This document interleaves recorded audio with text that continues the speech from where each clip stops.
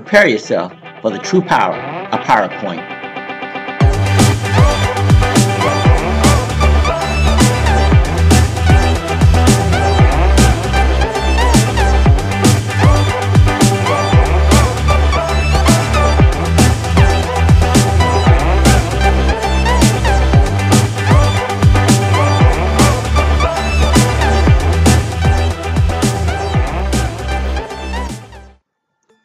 The kiosks, you see them everywhere. They've become synonymous with the words efficiency and convenience. But did you know that you could actually create something very similar with a Microsoft Office product? Well, yes you can. PowerPoint, clearly one of the most recognizable names among the Microsoft Office lines of products. However, because it's not used very often, it can be perceived as a little intimidating in most work environments. After all, when we think about PowerPoint, what do we think about? Lectures, meetings, things that only happen occasionally, maybe once or twice a week. But in reality, it's not very complicated at all. It can be extremely beneficial, and it can be used on a daily basis. Yes, that is not a mistake. You can actually use PowerPoint on a daily basis. What you see here is a PowerPoint opening slide. However, it was not designed to be viewed on a large screen, but rather on a small screen. To be clear, on a regular computer screen. You'll notice at the top of the page, it says the Associates Information Assistance Center. If I were to click on this particular slide or the word menu, it would actually open up to the menu. Here you can now see the menu. And yes, this is a PowerPoint presentation. Or is it really? In reality, what has been created is an information kiosk that is designed to assist others with important information. With this approach to PowerPoint and the features that you see in front of you, you can literally cut inter-office foot traffic in half, if not more, which means increased productivity all around. You can also enhance clear and consistent communications throughout a facility. You cannot ask for much more than that, and it is extremely user-friendly. If you're really familiar with PowerPoint, then you probably recognize that what we have here are PowerPoint buttons. Unlike a normal presentation, here you literally click on the buttons to transfer from one slide to the next. So I'm going to do that now. By clicking on that particular button, it brings me up to the slide in which you can change these questions to fit your own need and link them to a PDF that's located in a file, which is what I've done here. If I were to click how and when do we receive raises, a PDF will appear. Now, remember guys, this is all fictional information, so don't be alarmed.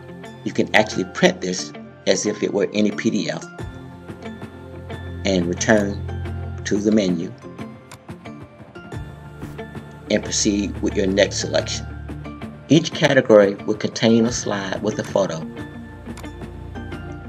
And within that photo, if you were to touch or click on it, it's linked to a PDF that can be printed should you have a printer connected.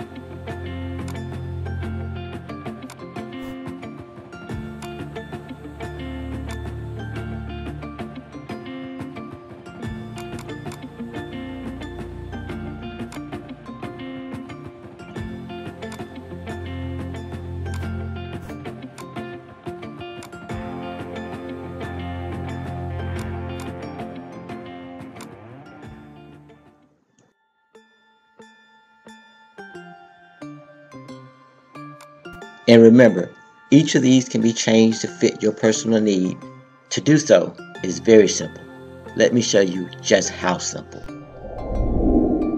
Seen here on the desktop in this particular area, there's a file which contains the material that was used in the kiosk, as well as 2 versions of the kiosk template. If I were to hover over this version, you would notice where it says type, it says PowerPoint presentation. If I were to hover over this version, in the area where it says type, it says PowerPoint slideshow. Upon going to my website, you will download the presentation version and later save it to the slideshow version. However, before doing any of that, I suggest that you collect all of the material and place in a file. Then take your file and place it in the document area away from your desktop. At this point, we're going to go ahead and open up the PowerPoint presentation version. And this is the images that you will see. You'll notice that as I touch on all aspects of it, they are all highlighted. As a result, you can actually make quick changes that are very simple. When choosing to change your photo, you simply left-click on your mouse to highlight it, then right-click on your mouse. You'll notice that there are options at this point. Go to Change Picture, and you can go to a picture in your file or online. In my case, I'm going to go to my file. That is on the desktop. And I'm going to choose this photo and hit Insert. And just like that, the photo has been changed.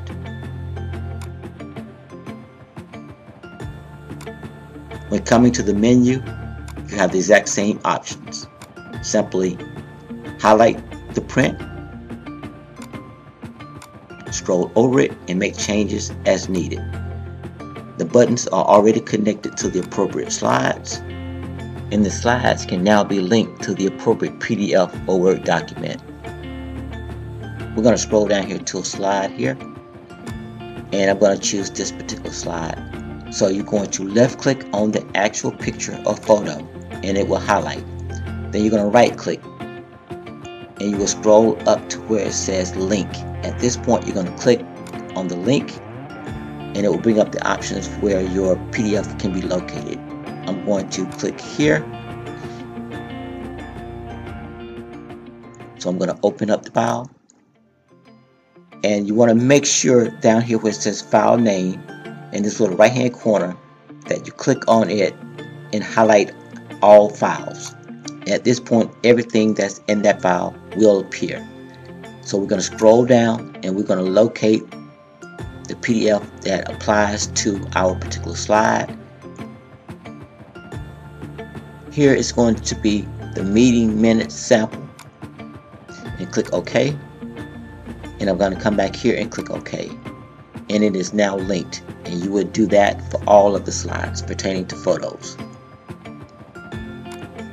We're going to come back over here, and we're going to test it by coming to the slideshow, and we're going to click from current slide. Now when we test it, we'll see if it works. And as you can see, the PDF is now linked and it appears.